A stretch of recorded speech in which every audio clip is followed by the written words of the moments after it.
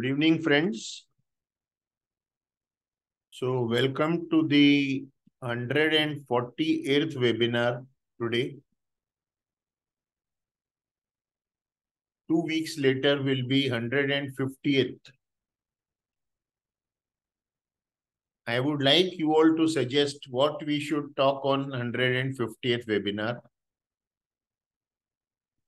Today, we have discussed obesity before. We all know the patient needs to lose weight. The patient knows he or she needs to lose weight. But does it happen?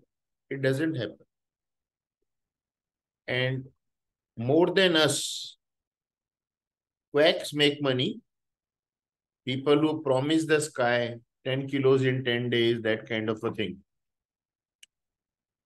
So as I was going through internet, and now there are certain medications available, newer anti-diabetics come for weight loss. I thought, let's talk today on newer insights into obesity. And again, of course, the main trigger was the last week's talk by Dr. Sanjay Rajdev, where obesity was a primary risk factor for everything. So let's begin our journey. Obesity or morbid obesity? I think we are generally dealing with morbid obesity. In India, obesity and overweight are an epidemic because now we see even children, 7, 8, 9-year-old. I had an 11-year-old child, pre-diabetic, with no family history in parents. And his etiology of this pre-diabetes was eating like nobody's business. He could eat 2 8-inch pizzas now, and after 1 hour, he could eat 2 Mysore masala dosas, and still he was hungry. Although he was playing 4 hours a day, professional football, but then calorie intake was so much. So we are all going to Dr. Meenakshi saying, no voice. Others can hear me?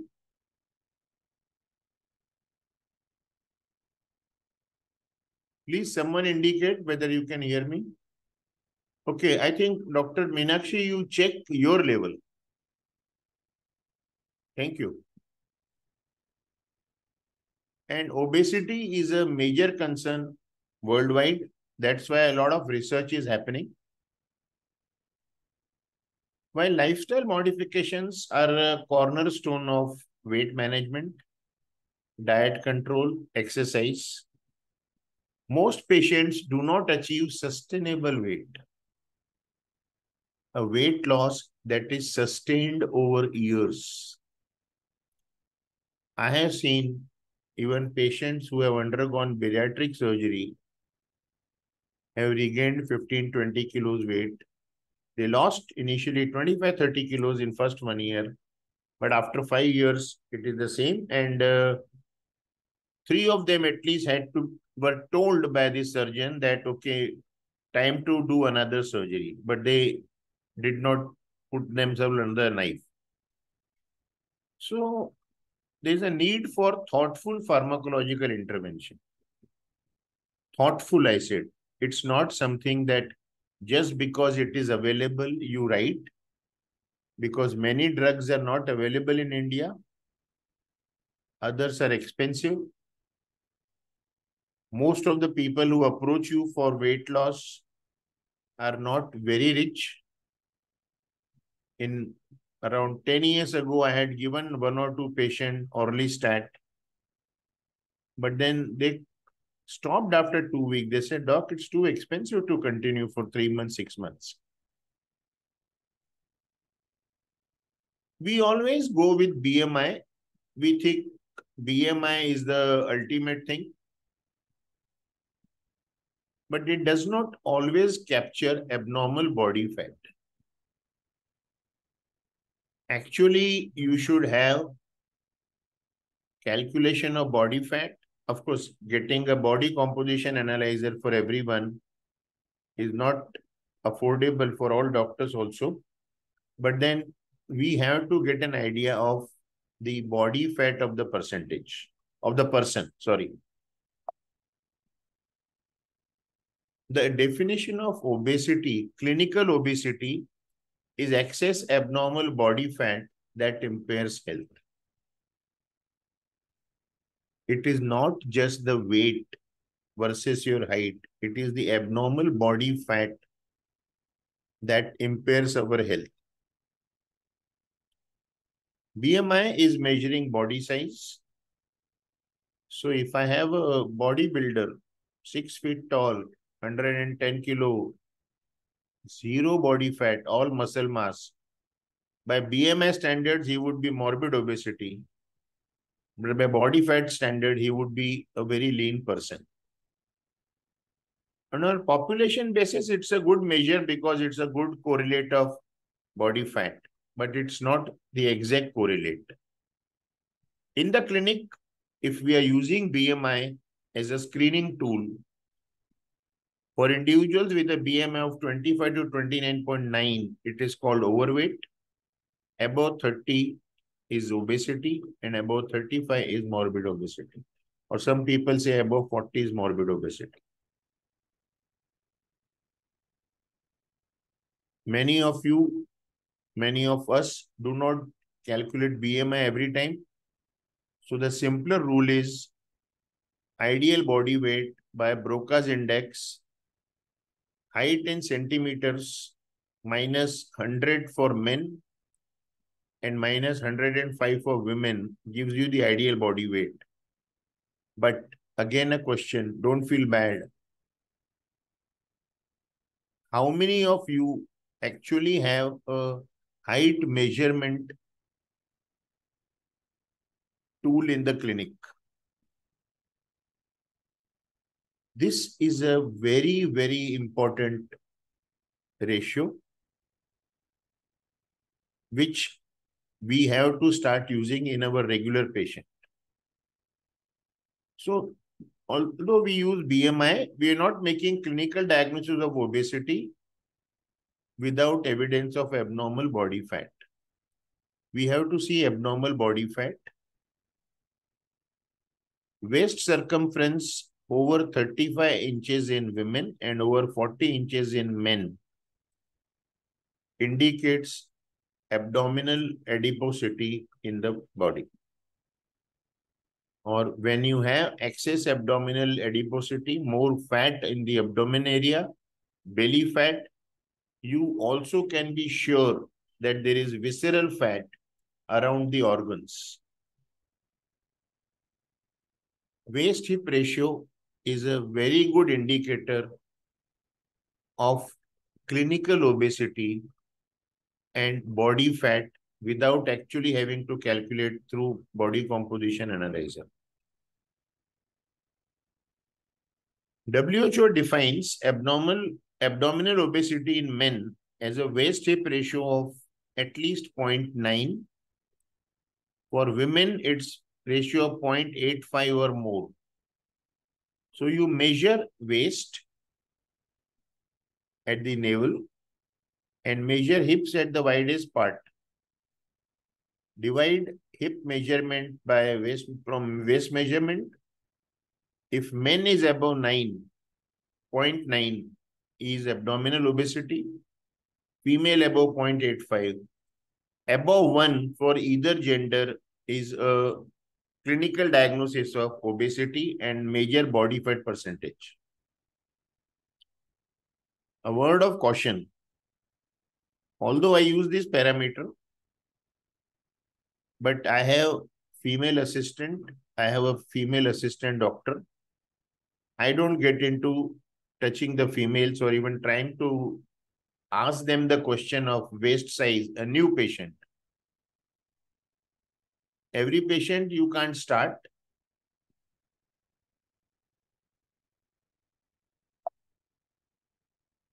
We should ask permission before we do that. Can I, because they've never been exposed to waist and hip measurement, even if they've gone to 10 places for weight loss. If you can manage it, it's great. It's an objective measurement of obesity. You can actually record, and when it goes down, you can see. Clinical obesity, a person with more than body weight and any of the cardiometabolic risk factors, hypertension, diabetes, dyslipidemia, and hypothyroidism also constitute clinical obesity. If abnormal, also point to clinical obesity. So we need to use our judgment to exclude those with large body size, as I said, bodybuilder, who have an increased BMI but do not have clinical obesity. As I told you, I was in Singapore 2 weeks ago. I have brought a body composition analyzer from there.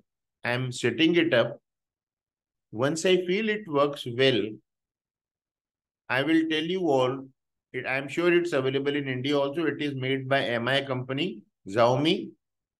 And in Singapore, it cost me something like 1,500 rupees. So if it works well, I will tell you, then you can get a proper report of entire body composition analysis. And once we are sure of body fat, we look more closely at the patient and patient's physical and laboratory values. Never start a patient on weight loss therapy without checking the basic body values. Whether the patient has evidence of excess abnormal body fat or patient has any cardiometabolic disorder. Clinical obesity means that excess abnormal fat that's really driving the risk for type 2 diabetes, for hypertension, dyslipidemia, cardiovascular disease. There's a term coined diabesity. This person, you need not even do waist-hip ratio. You can easily make out if there is so much fat on the abdomen, there must be tremendous fat around the organs. Other risk factors are, in addition to diabetes, hypertension, cardiovascular disease, obstructive sleep apnea, chronic resistant fungal infections in the folds. Why is it harmful? Fat is fat after all. So when our body exceeds its ability to store fat in healthy depots, like subcutaneous deposition is still called healthy depot, abdomen, hips and thighs, then fat starts collecting ectopically elsewhere. That's in pancreas, peripancreatic fat, in muscles, in liver, around the epicardium, the epicardial fat, and around the kidneys, the perinephric fat. This visceral fat is problematic. It is toxic as compared to the subcutaneous fat. This fat has a very adverse profile. It is lipotoxic. It looks different than subcutaneous fat. It's full of macrophages producing angiotensinogen, so higher risk of hypertension, and other adverse cytokines and lipokines. Hence, it produces the prothrombotic and pro-inflammatory milieu or surrounding that exists in obesity, and location is very important. So visceral fat, you get an ultrasound, and if you get ultrasound may not show pancreas very well, but if you get to have a report of CT, peripancreatic fat increased or perinephric fat increased, or in an angiography, if you have a color CT angio, you will see periepicardial fat also. So all those are risky. The coronary arteries run right through the epicardial fat and are directly exposed to all the toxic effects of the abnormal adipose tissue. All the prothrombotic and pro-inflammatory markers that are being produced by this visceral fat the coronary arteries are directly exposed to. Sorry, it's the same thing come up again. I'm sorry. So who's more at risk? Genetic susceptibility. There are over 200 common gene variants which are inclined to give obesity in families. If environment is obesogenic, food and physical activity environment. If, people say that my father also was fat, and that's okay, but then the whole family consumes the same diet. The whole family has the same tendency for exercise. You will see if there are three brothers, it will never happen that one is physically very active and other two are sedentary. The same lifestyle. Then antidepressants, antipsychotics, which we are using with greater frequency nowadays, drive weight gain. And women, once they have lost weight before marriage, once they go on OCPs, it drives weight regain also. Plus, there are many factors that cause expression of obesity in genetically susceptible individuals. And one of the most common here is stress. In stress, the favorite foods are what are harmful to you: chocolates, fried. A stressed person will never take buttermilk, will always take a Coke. Then we have patients who have succeeded in weight loss, but majority of them have regained. Once weight is gained, it is difficult to lose.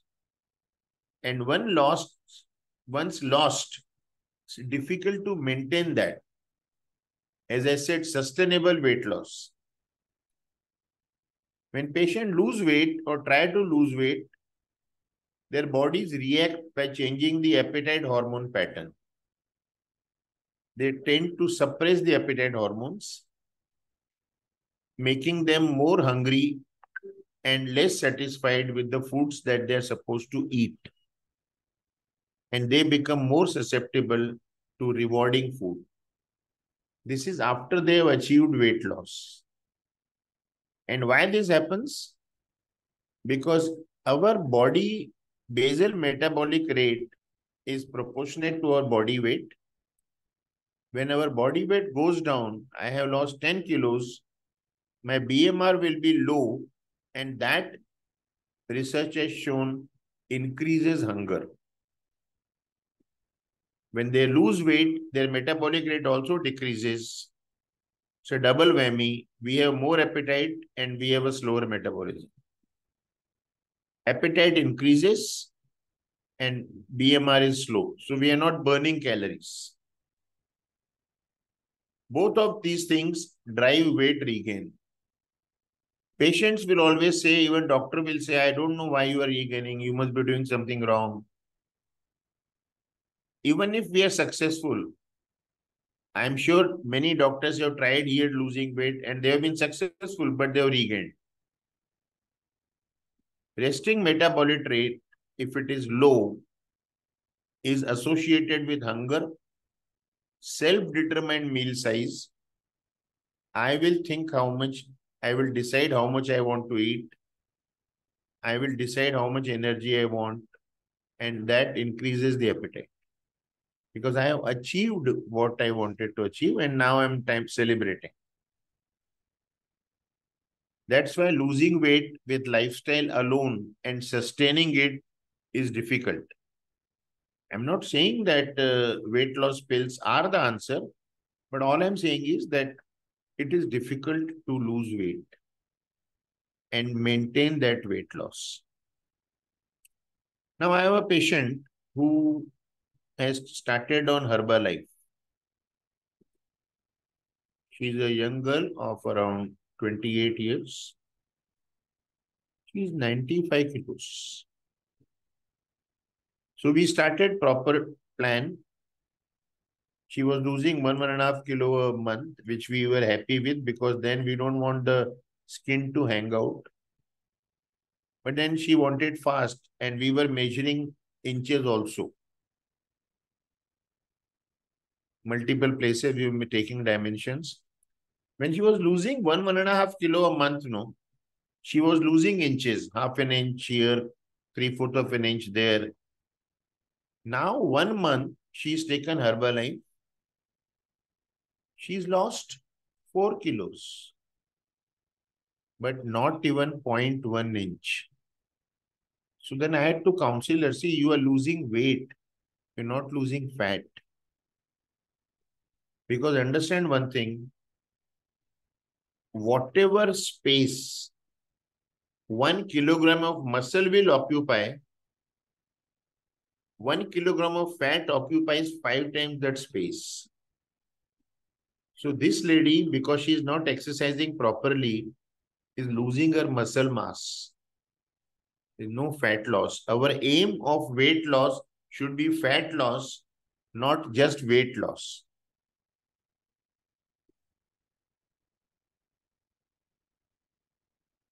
Many patients need anti-obesity medications, but whether we should give or not, because any patient you give a medicine for any condition, no, like if you give a borderline dyslipidemia, you give, then they think I'm taking tablet, no, my lipids will go down. Why should I exercise? Then there are medicines that work through appetite to help them lose enough weight, appetite suppressants. But then you can't continue it for long. Once weight goes down, appetite comes up again. Then there is a yo-yo effect. What is yo-yo effect? I am 95. I go through serious diet control exercise. I reach 90. And as I described just now, that when weight loss occurs, again appetite increases. I again come to 95. I go back to 90. I come to 95. I may think I was 95, I'm 95.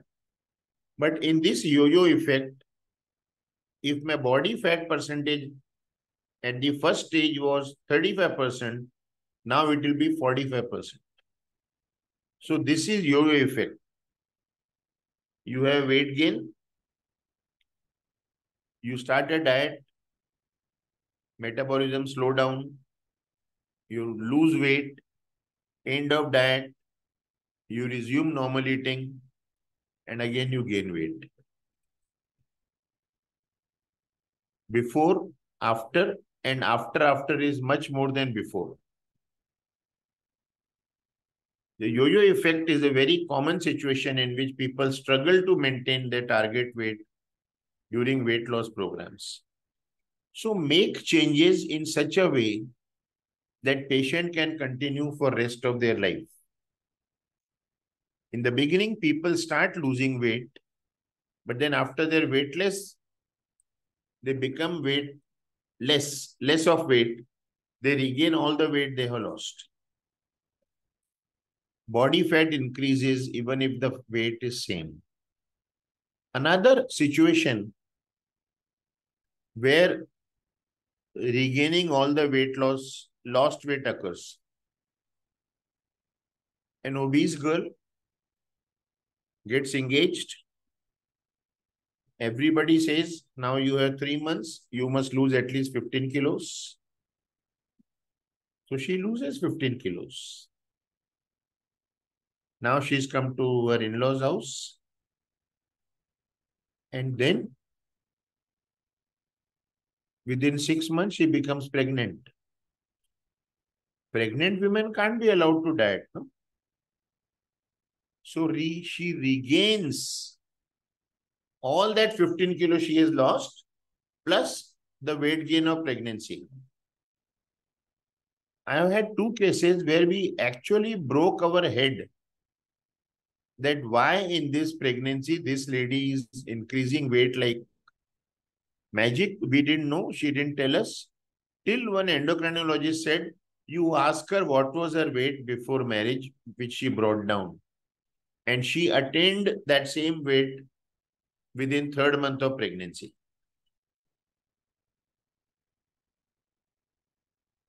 The issue of weight regain and hormonal changes that occur with weight loss. Which hormones? Our appetite hormones. Just frankly, for many patients, is directly contradictory to their goals, because when weight loss occurs, the appetite hormones trigger a higher appetite, and it's a diabolical thing. You can't explain it to them. Now, why are we talking now of medication? Because our knowledge of the gut hormones have increased, and now there are medications around the gut hormones, the appetite hormones, the satiety hormones, which are helping in weight loss. The GLP-1, glucagon-like peptide 1 receptor agonists are producing some of the most robust weight loss to date. What are the weight loss drugs? These medications can reverse some of the negative metabolic profile that promotes weight regain. Orlistat is the first one or the oldest, does not affect appetite. It is a lipase inhibitor. It works in the stomach and in small intestine, and blocks the absorption of fat. By blocking enzymes responsible for breakdown of fat, and produces modest weight loss. The brand names are Lipocut, Ostat, Zero Fat, Obilit, available in 60 mg and 120 milligram tablets. Before you prescribe anything, check out the cost and ask the patient, can you take it for 3 to 6 months? All others work through appetite modification. The other drug that we will talk now. Naltrexone, which is a drug used for opium addiction, and bupropion, an antidepressant, which is also used for smoking cessation. This combination and phentermine and topiramate affect central neurotransmitters and suppress appetite. Then we have liraglutide and semaglutide, GLP-1 receptor agonists, which are basically anti-diabetic medications, but also giving good weight loss. Naltrexone, bupropion, phentermine, topiramate combinations, and liraglutide, they all produce weight loss in the range of 5 to 10% on an average, when they are given at their approved doses along with lifestyle recommendation. That along with lifestyle recommendation is a very strong recommendation. You cannot depend only on the drugs. Naltrexone, bupropion, I could not find any brand name available in India. Basically because naltrexone is a prohibited drug. Phentermine, topiramate, Indian brand is Petralis, and Cusimia is a brand available overseas. Liraglutide is the brand name of Victoza and Saxendra, and semaglutide is a game changer, given 2.4 milligram subcutaneously per week, associated with 15 to 17% average weight loss. I have never used these. If somebody has used, I would like to share your experience after the webinar is over. Then we have semaglutide injection Ozempic. Again, I couldn't find it in Indian stores. Maybe some companies are supplying directly to patients. Oral one to be given for diabetes management is called Rybelsus, 3, 7, and 14 milligram tablets. Side effects. Any drug which is going to give good side effects will also have bad side effects. Good effects will have bad side effects. Orlistat has to be taken 3 times before meals, because you take 3 meals and you have to prevent lipid absorption. If it's blocking fat, it allows the fat to go out in stool. So these patients will suffer from steatorrhea or fat in the stools. Those on this drug for a long time have to be given supplements, because if fats are not being absorbed, all the fat soluble vitamins are also not being absorbed. Phentermine, topiramate, we know topiramate is associated with fetal cleft palate. So when you are giving this, if you are giving this, women of childbearing potential, I'm not saying childbearing age, anybody who can become pregnant has to have a negative pregnancy test before the treatment, and then once every month till they are on it, because they can't be allowed to conceive. Naltrexone, bupropion, it increases blood pressure, so you can't give it to patients who are hypertensive or pre-hypertensive. And bupropion can unmask seizures. I use bupropion alone for smoking cessation for 1 to 3 months time, and it works well. Liraglutide and semaglutide have the same side effects profile as all the drugs in this GLP-1 agonists. Should not prescribe in patients who have a personal or family history of multiple endocrine neoplasia type 2 or MEN2 or medullary thyroid cancer. What is MEN2? Causes tumors in thyroid, parathyroid, adrenal, lips, mouth, eyes, and digestive tract. There is another drug being tested by FDA, new medication, tirzepatide, which is also a GLP-1 receptor agonist and a GLP-GIP, glucose-dependent insulinotropic polypeptide, is still under trials. It is likely to give 15 to 22% average weight loss. I don't know what will be the cost. I don't know what will be the administration. Under FDA review, not approved yet for weight management. If you want your patients to have weight loss without yo-yo effect, first I said that give them a plan which is not for short time. Like if my diabetes patient has to be given a diet plan, that is for rest of his or her life. A diabetes is not going to go away. All this talk of reversal and all is just scam. You can control it. You can't make a person non-diabetic so that he can eat sweets as much as he wants. Reduce body fat and maintain muscle mass. Now my target is muscle mass has to go up. So I should not allow only cardio exercises. I have to allow weight lifting also to convert the fat to muscle. I need to focus on inches loss also, not only weight loss. Skipping meals must be strictly avoided. Small, frequent meals, 6-time breakfast, that is better. Restrict amount of diet intake, as I said, restrict amount. So, if you give 2 meals or 1 meal, no, then the person decides how much he or she will eat.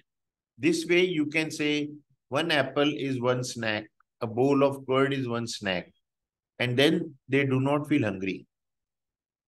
Eat more of low-calorie foods, salads, fruits, vegetables. Just for your information, 3 to 350 gram of raw salad, cucumber, tomatoes, carrot, radish, beetroot, gives you calories equivalent to 1 medium-sized chapati without oil. So you can understand how much satiety 1 chapati will give and how much satiety this salad will give. Avoid eating high-calorie and fatty diets cooked by using oil such as deep fried or even pan fried. Shallow fried also you have to be cautious. Even olive oil shallow fried is not good enough. In Mediterranean meals, they cook vegetables without oil, and once it is cooked, then they put maybe a spoon or 2 spoons of oil. Exercise regularly with diet modification. Must. 30-minute everyday aerobic, 30-minute everyday weights. Especially during the first 6 months, it's advisable to have regular exercise at least 150 minutes a week. So 30 minutes a day, 5 days a week. And if you are morbidly obese, then I would say add another 20 minutes. But after 6 months, it should not go up. To maintain healthy weight during the long-term weight management, the duration of exercise should be increased up to 200 to 300 minutes per week. So almost an hour a day, and should be consistently continued for at least 1 year. And if you do it for 1 year, then my dear, it becomes a habit. You never want to give up.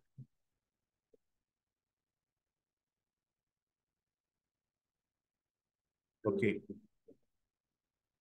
There is a comment by Dr. Leena Chopra. Semaglutide injectable not available in India. Yes, I tried. I couldn't get. Rabelsis 37 used primarily as weight loss during this drug irrespective of BMI, irrespective of blood sugar levels. Semaglutide 14 is not allowed to use in India. I had personally discussed with the endocrinologist when a family member was prescribed this drug. There is drug shortage abroad and in India too. Prescribed quite often these days. It suppresses the appetite drastically initially, but very, very expensive, around 3,500 for a strip of 10 tablets. What exercise is walking only will do? See, walking, you have to know at what speed you are walking. I will just give a small formula that you do. Last slide. Okay. I'll just show you the last slide.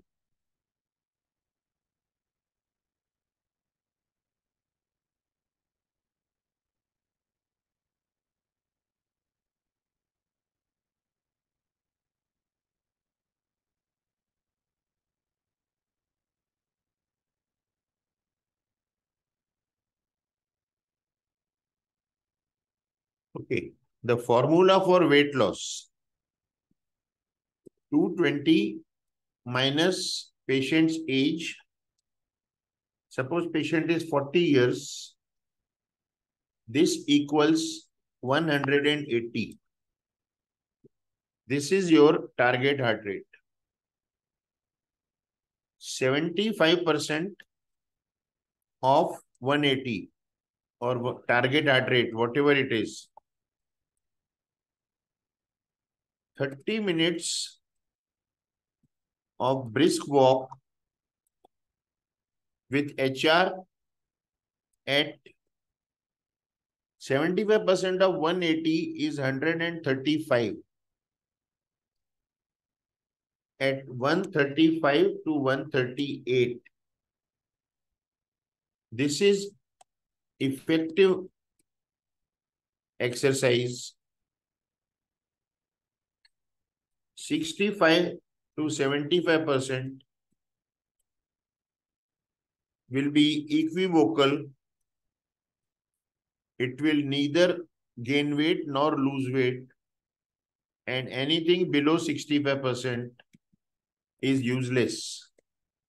So people who stroll, they are never going to lose weight. And then weightlifting, this is the answer.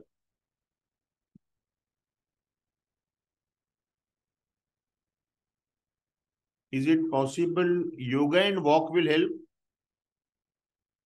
Dr. Hafiz Irani, when I said this, no target heart rate going up, you require the pulse rate to go up to a certain level for the aerobic effect to occur, the fat to burn, the cholesterol to burn, the sugar to burn. Yoga causes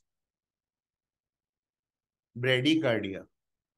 So yoga is good for flexibility, agility. Brisk walking, you have to remember what is it. And weightlifting has to be done because if the fat is more, then you have to burn that fat.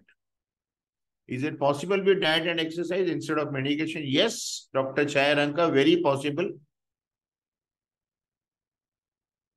I have managed 15 kilos weight loss with just diet and exercise, no medication.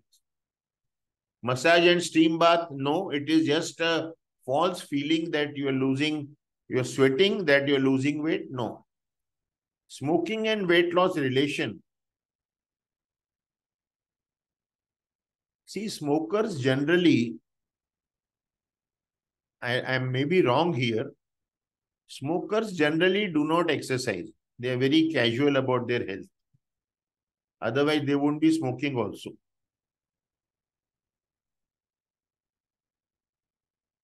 So Dr. Upinder wants this thing to be explained again. 220 minus patient's age is the target heart rate, THR. So suppose the age is 40, it is 180 target heart rate. Now, if you take 75% of 180, that is 135. Sorry, is it 135? 45, 45, 90, 135. 30 minutes of brisk walk with heart rate at 135 to 138. We don't want it to go above. That is effective for burning your cholesterol, burning your sugar, burning your fat. 65 to 75% if you achieve, it is equivocal. So that is why, people who walk on the road, they have to have a digital watch which gives them heart rate. But I have seen these watches are giving false tachycardia. So at least once let them go to a gym and see at what speed they have to walk. Another way I explain, Orlistat is immediately after meals, yes. Another thing which I have not read anywhere, to patients who are married or who are sexually active, if they cannot go to a gym, I explain to them in this way. Some of you may laugh, some of you may follow. I say soon after you had sex, you feel a pleasurable breathlessness for about 10 to 20 seconds. That breathlessness is not distressful. I want you to feel that pleasurable breathlessness for 25 minutes when you walk, 2.5 minutes warm up, 2.5 minutes cool down. And believe me, it works.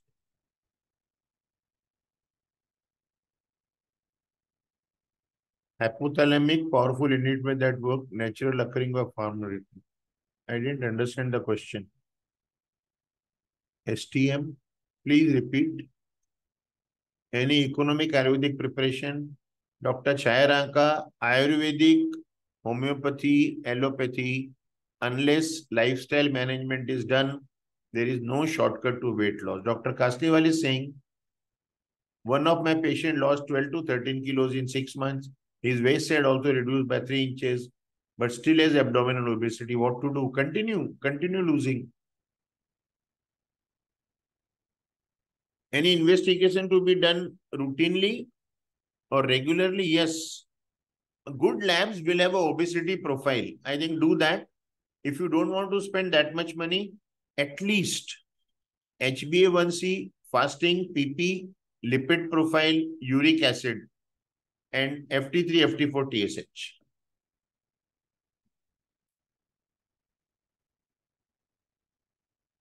Now, I will give an example. You all have seen me from the time of COVID. There was a time that I could not go into a ready-made shop and buy a ready-made trouser or a shirt. I used to visit the large size stores all. Of course, I was fitting into size 1 or 2. Then I took it on myself that I have to lose weight. Today, I can buy a 40-inch vest ka trouser ready-made and wear it. So what I'm saying, it's possible, but then it has to be, you can't cheat in eating, you can't cheat in exercise. Commitment is a must. Powerful hypothalamic-based anorexic drugs, I would say don't try. Because anything that works there, no, suppressant, can also give CNS suppression, depression, always very risky. It depends on how much motivation we can do and then take on. So before I sign off, please suggest some good topic for 150th webinar. This time I thought I will not call an expert. I will only take. So suggest a good topic which will be of benefit to everyone. Thank you very much.